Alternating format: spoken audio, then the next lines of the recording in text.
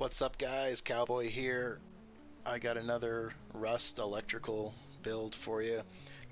I saw some videos on using the generator for backup, and what I wanted to try to build was a system that uses traditional battery backup first, and then when that fails the generator will kick on to power your base. So just a disclaimer, this is an advanced electrical tutorial. You need to have a basic understanding of how some of these circuits work before it's going to make any sense. Let me take you through this. Now over here we've got our main power coming in, the wind turbine over there. I put a switch here so I can disable it and have the batteries take over.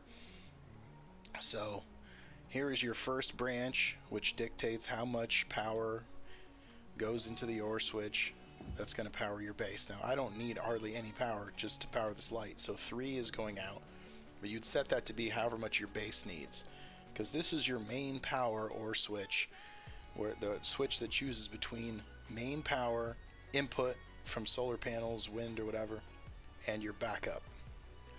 So this in your actual base, this would go out and go to branches and power turrets, doors, whatever. So this is the main power. Over here it's choosing right now to use the main live input, which is the wind turbine. Out of the other side of this branch, it leads over to your typical battery backup setup, which I'm going to put a link in the description to a good tutorial on how to build this. It's standard, except it's been modified slightly because I'm using 2 backup sources instead of 1. So this is branching out 10 because that's what I need to come into this branch and go down and run that and run this, and the excess goes out into the battery to charge the battery. Alright, in a traditional backup, your blocker would follow the battery, so it would come out of the battery and go into the bottom of the blocker, and then this blocker comes back to the OR switch. So when you lost power from your main power, this would no longer block, the battery power would go through, and then this would choose to use battery backup power to power your base. Okay, that's a standard battery backup setup.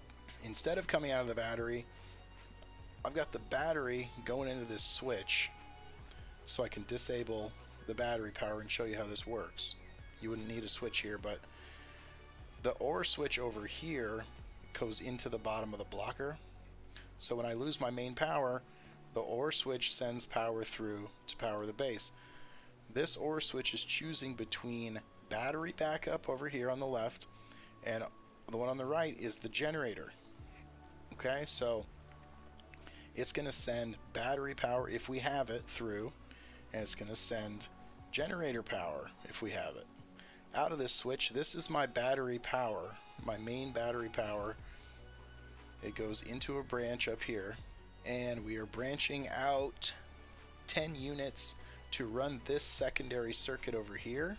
This OR switch over here, what it does is it's choosing between battery power coming in on one side, and then my main power is coming in over here. So if I have battery power or main power, it's going to send power out to this branch, which does 2 things. One, it branches out and it blocks. Okay, I'm sending 2 units out to power this blocker. What this blocker is doing is it's standing between the small battery, which you need, by the way, you need a secondary power source, because this battery is your startup battery that's going to start the generator. So it goes into the bottom of the blocker, it comes out the top, and it goes into the force start of the generator. So as long as this blocker is blocked, the battery will not start the generator. That's what this OR switch is doing. It's powering the blocker, and it's also sending the rest of its little bit of power into this branch, which does 2 things. It trickle charges this battery, and it also runs to the force stop on the generator. So as long as this OR switch is sending power, if it's getting input, remember, from the battery and from our main power, As long as it has one or the other, it is forcing the generator not to run. So yeah, so that's how it works.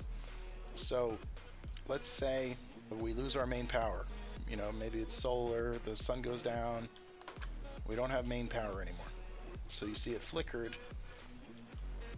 and now you have what you would see in a typical battery backup setup. This blocker, which is no longer receiving power to block, is now letting the battery power through. So now our battery over here is working. We got 2 hours, 11 minutes of charge time in this battery. So this OR switch is deciding to use battery backup. That's the primary. What if the sun didn't go down? What if raiders blew up your solar panels, for example? Now this battery has 2 hours and 10 minutes of charge. They're going to sit around and be very patient for 2 hours and 10 minutes, and this battery is going to run down and fail. When we disable the battery power, the generator is going to kick on.